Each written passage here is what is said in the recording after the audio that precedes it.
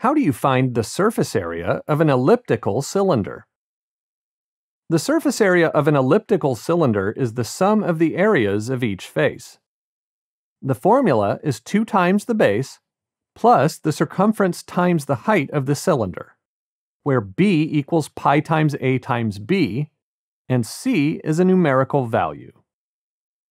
Inserting these gives you 2 times the area of an ellipse plus the circumference of an ellipse times the height of the cylinder.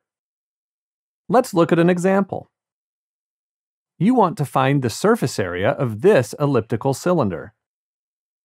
The length of the semi-major axis A is 3, and the length of the semi-minor axis B is 2. The height of this cylinder is 5, and the circumference is approximately 16. To find the surface area, you need to add together the areas of the faces of the cylinder. There are a total of 3 faces: the bases, which are 2 identical ellipses, and the curved surface. By cutting and unfolding the cylinder, the curved surface becomes a rectangle, like with circular cylinders. So the total surface area of the cylinder is the area of the 2 ellipses plus the area of this rectangle. This is given by the formula: surface area equals 2 times the area of the base plus the circumference of the base times the height of the cylinder. The area of the base is the area of this ellipse. The area of an ellipse equals pi times the length of the semi-major axis A times the length of the semi-minor axis B. You can replace capital B in the formula with the expression for the area of an ellipse. The circumference times the height is the area of the big rectangle, which is the curved surface area. The length of the rectangle is the same as the circumference of the ellipse, which is 16. Fun fact: there is no exact formula for calculating the circumference of an ellipse. That means you will not be asked to do so at this point. If you reach line integrals in your math studies, however, you will be able to approximate the circumference of an ellipse really well. Now you can start to calculate the surface area.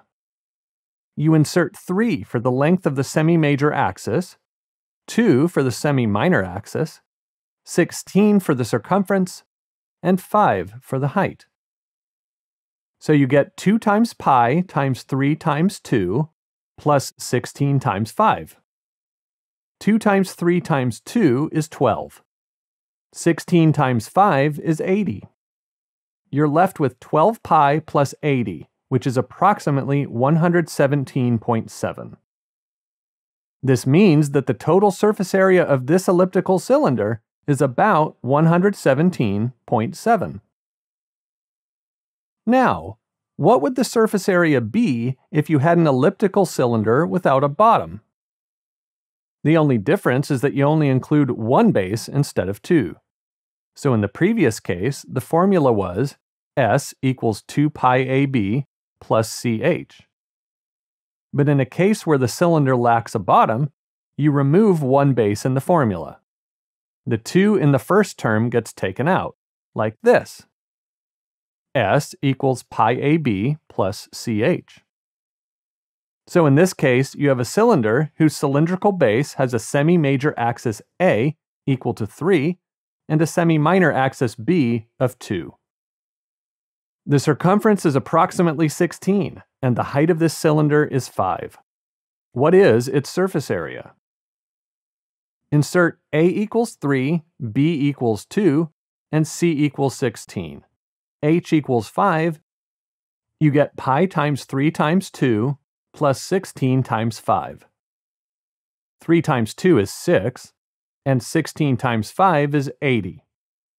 You're left with 6 pi plus 80, which is approximately 98.85. This means that the total surface area of this elliptical cylinder is around 98.85. The surface area of an elliptical cylinder is the sum of the areas of each face. The formula is 2 times the base plus the circumference times the height. where b equals pi times a times b, and c is a numerical value. Inserting this gives 2 times the area of an ellipse plus the circumference of an ellipse times the height.